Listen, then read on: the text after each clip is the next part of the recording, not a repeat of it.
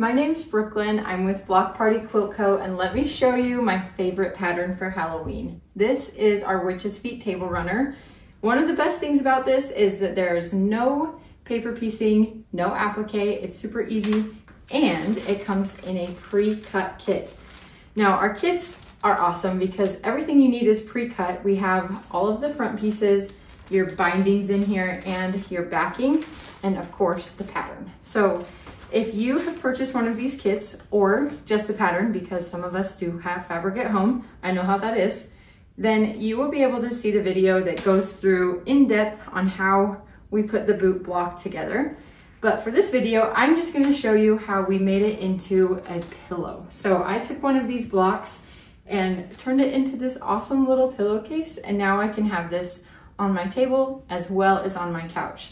So follow along and I'll show you how to do the spiderweb quilting and making the pillowcase.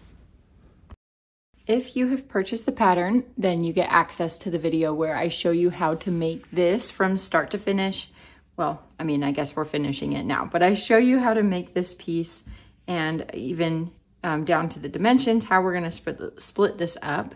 If you haven't purchased the pattern, consider this an invitation to do so. And we're gonna make this into the funnest pillow ever. So I am gonna attempt spiderweb quilting. So on our table runner, I quilted this on our long arm, which we do offer that as a service. And if you want it to look perfect, that's the way to go. But honestly, this project is so small that I think it's just gonna be easier to do on my domestic machine. I am not very experienced in quilting on my domestic machine. This is the first time I'm gonna try something that's not just straight lines. So let's see how this goes. When you're making a pillow, this is like totally extra. Like this is not necessary at all to quilt it, but if you're a quilter, it kind of feels like it's necessary. So I have my piece of batting that's a scrap, which is why I was kind of stretching it to make sure that it goes to the ends. If you have a bigger piece, cut it to just slightly bigger than your piece here. Otherwise, it is gonna be like maybe a little weird in the seam when you sew it together, but this is close enough that I feel comfortable working with it. Once you have your batting placed, we are gonna pin this. And unlike a quilt, we normally have a backing on this, but the backing needs to be open so that it hits the pillow. You could also do it where the backing, like you have a small piece of white fabric or something in there, just to give it a little bit easier time quilting, or just if that's familiar, then that might be easier for you. Since this is just a pillow and I'm not concerned about that, I'm just gonna leave it like this. And I am trying to keep my pins when I remember. I wanna pin the pointy side down in the fabric so I don't get stabbed when I'm focused on the other parts of this. Okay, now we have that done. Now I'm gonna do my spider web. So I've been debating if I wanna do one spider web or two, but I think for simplicity's sake, we're gonna just stick with one spider web. I am gonna center my spider web right here where this pink pin is. First, I'm gonna measure to make sure that that's the true center. This ruler is only 18 inches, but it's gonna be able to give me the middle. So my thing is 19 inches. That means that 9.5 is where I'm gonna go. Okay, perfect. Wow, I was good at guessing. That's impressive. I'm gonna move this pin just while I'm making my lines because I don't want to run over it. I think it's gonna look kind of funky if I have it straight up and down. So this first one, we're gonna make it slanted. And this is a friction pen. I love friction pens. I know there's debate out there on whether they should be used for quilting or not. My opinion is they're awesome. We do sell those on our website. The link is posted in the description too. Right here, I am lining up my line on this so that I have two perfectly perpendicular lines here. They're gonna cross at the right angle so that I make sure my spacing is gonna look good as I go around. The line's definitely hard to see on the black. In fact, some might say impossible, but that's all right. I'm not gonna worry about that because I'm pretty confident that I can sew a straight line from here to here where I will see the line. Then after you've made your two perfectly perpendicular lines, most quilting rulers have 45-degree angles like built in. So I have one right here. I'm gonna use that to go to my center mark. And then instead of measuring again from there, I know I can just line it up with that line and come down here. Then we'll do the same thing with the 45-degree angle on this line. So I'm lining up this line with the first one that I drew here, and then I get the correct angle in between. Now I'm coming back to this first line that I drew, and on this line, I'm gonna make marks every 1.5 inches to tell me where to put my next lines. You can do it more dense than this if you prefer, but I'm gonna just stick with 1.5 inches. So here I have it right at the center mark, then we're coming up 1.5 inches, doing that all the way up this line. Then I'm gonna come down here and do the same thing. Now this gives me a target of what to hit with my lines. You can do this on every line that you've done, but I'm just gonna do this one and the second one that I laid down. That is pretty black, and even though I can get a straight line there, I cannot see my mark. So I'm gonna add these pins as my target marks here. And this is gonna make a little more sense when I show you the next step for why we're adding all of these little marks.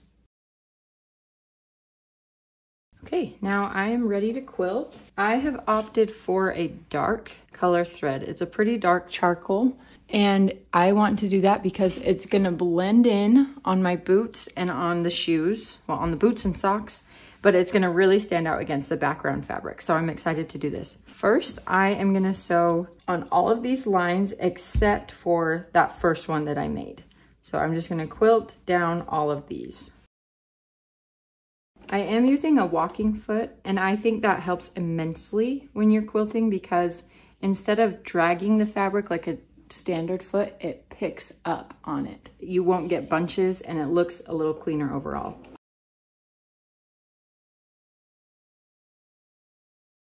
Look, we did our first line. I'm so excited. So I did get a little bubbly over here in the middle, but when I'm doing my other lines, I'm just gonna try to make sure that I cross over the same spot. So I will quilt all of these and I'll meet you back here.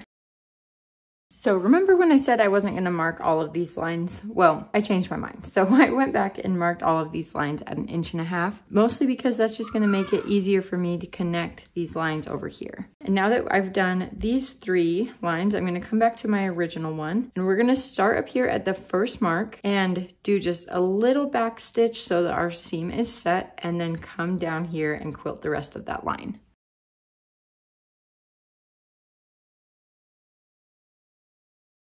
Okay guys, I am not gonna lie, I'm pleasantly surprised with how well I was able to hit that center mark. It'll show up a little better when I've ironed off these lines, but I'm pretty happy with how that looks. So I'm gonna trim this thread, and this is where we're going to start doing the connections. If you are getting lost in the boots with like where the lines are and everything else, it might be easier for you to come around to the back and work here. So you can mark your lines across this back. But I'm gonna work from the front. I'm feeling up for a little challenge today. So again, like I said, we're gonna start right here, and you can see that this stitch, well, maybe you can't see it because it's on the gray and that makes it a little hard.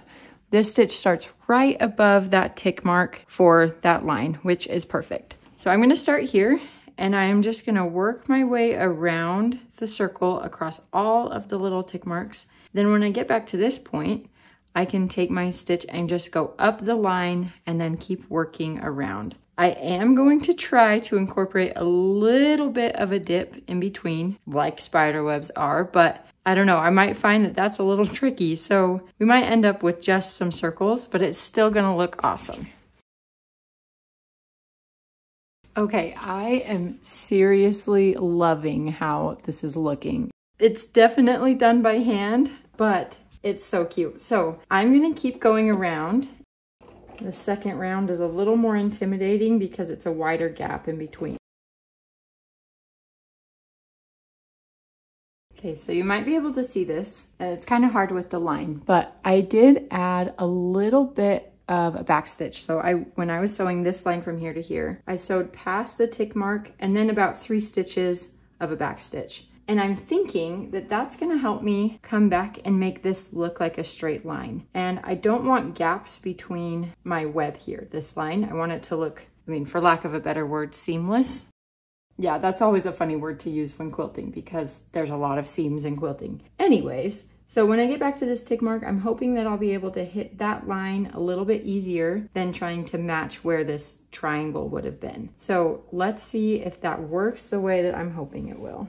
And like I said, this is really my first time trying this. I haven't practiced this kind of quilting on anything else, so we're learning together. If you have any tips, like if you see something really obvious that I could try to make it better, please comment so that we can all help each other make some beautiful things.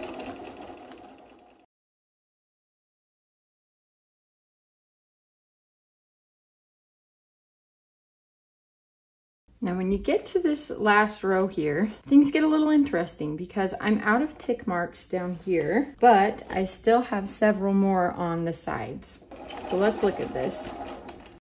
So down here, I'm done. Over here, I definitely have more and it really needs it or else it's gonna look very unfinished. I am just gonna come over here and start at the edge and just kind of work my way in, looking at this same distance down here. You could draw a line this way so you know where to start, or you could just be like me and just do it by guessing. I'm gonna come over here and again, I run out of marks right here, but I will still have a gap. So I'm gonna make a line from 1.5 inches away over here and add another little loop until I am out of space. The main thing is that you just want it to look consistent across the whole piece. And doing these off into the edge, even though they don't connect anywhere else, it's gonna make it look consistent.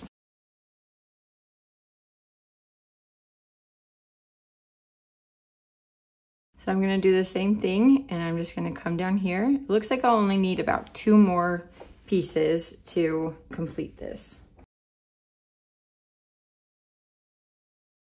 Okay, so not bad. It looks pretty good actually, and it looks pretty natural to the shape of this spider web. So I'm gonna go ahead and do that on the rest of the corners. Okay, let's take a look. Oh my gosh, I am so happy with how this quilting looks. I'm gonna just trim off some of these extra threads because we have a lot of them.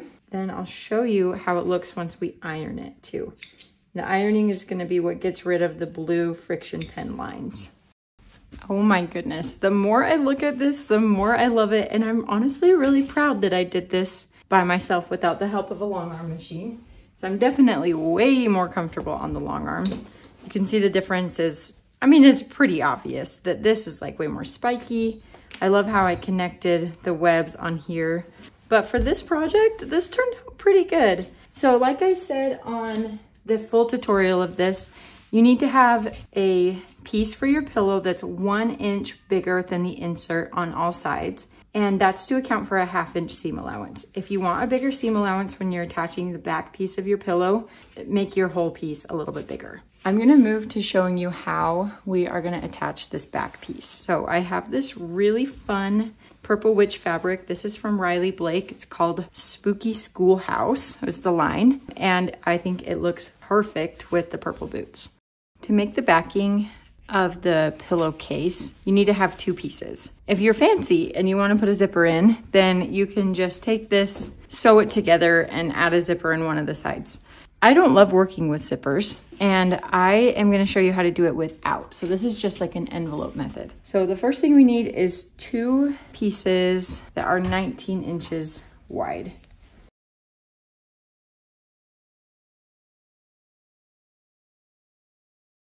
Now you have your first piece that is cut to 19 inches wide. This is going to be the top part of my pillowcase back, and I'm going to cut it to half of the size of the pillow. So instead of the 19 inches here, because I'm not doing the full piece, cutting it to half would put me at right about 10 inches. And I'm going over half because I want to have a little hem here. So half plus a little bit is what you need. Then we'll take this piece off to the side. And then we also need a piece that is 19 inches and 2/3 the length of the back. So where this one was half, it was at 10. I'm gonna do my other one at 13 inches. So I'll cut it to 19 and then to 13. Now these two pieces are gonna be my overlapping envelope back. It really doesn't matter which one is over on the top. I like the look of having it, the piece that is half of the size going over the top of the back because it has this nice little piece in the middle, but it really doesn't matter. So whatever your preference is a good choice. I'm gonna fold this over about 1/2 inch and then I'm gonna press. So I'm making a mark here with a pin just so I know which one's which, that piece is gonna be pressed here and this one is gonna be pressed here. Now that you have your edge hemmed, I am just gonna do a little stitch down that to hold the hem in place. And I'll do the same thing with this piece. Okay, now I have both of my pieces are hemmed and ready, and that doesn't look super straight, but that's okay. And we are gonna overlap like this so that I can open my pillowcase and put my pillow inside. So we'll take our main piece here. This is the front of the pillow that we made. We have our cute little spider web. It's almost a shame to cover it up, but it'll be better to cover it and see all of the fun work we did here. Now you sew this with right sides together.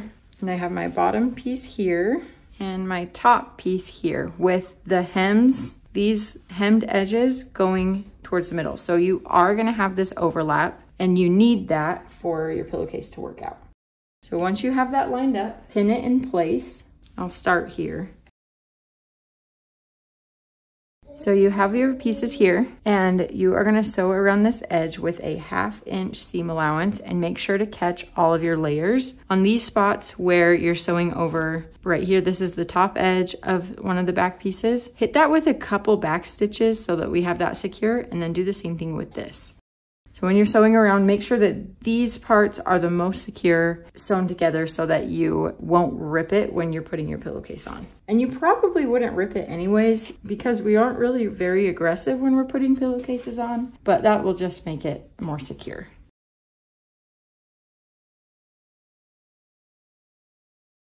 And then once that piece is sewn, we're gonna flip it right side out. First, I'm gonna check if I caught all of my edges. Everything looks nice and clean, so that's always fun.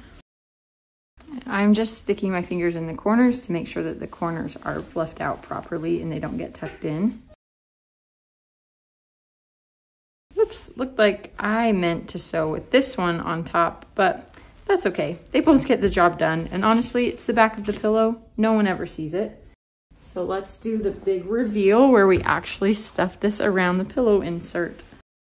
Oh my gosh, the way this fabric looks is so fun. It's like very old-timey, quilty, then it's little witch hats.